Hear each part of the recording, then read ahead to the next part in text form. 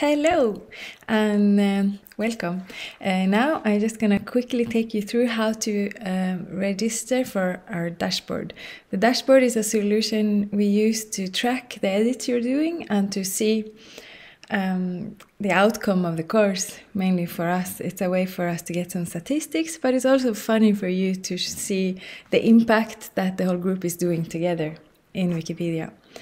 So here I am in the course page for this course. I am sure you have seen it before because that's how you found this video. And if you scroll down here, we have a thing called Before Class. The first thing you do is to register an account on your language version of Wikipedia. I'm not going to show you how to register an account. I'm pretty sure you are capable of doing that yourself. But what is important is that by now you have a username, and the username can be anything.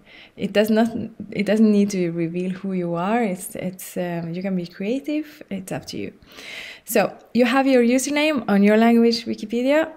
Then you click on this purple link, or this link, which is purple because I've just been there many times.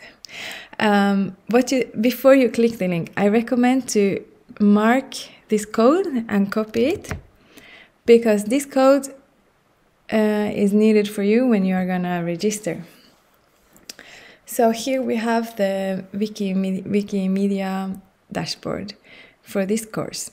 You see the facilitators, that's us that works in Wikimedia Norway. You have the institution, you have the name of the wikis that we are actually tracking.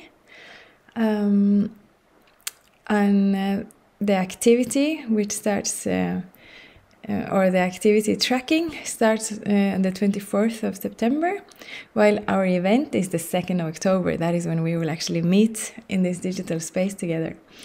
So the only thing I want you to do right now is to click Join Program, is to paste the code and click OK. And ta-da! Here I am, the first editor on this course. And now you can see, well, there is many options of things, activities we can do, but the more important thing now is that every article I will edit in any of those language versions will be registered here, and you can find it from this place. Okay, I suppose this is not too difficult for you, but if you have any questions, just give us an email or a message and we will help you. Thank you.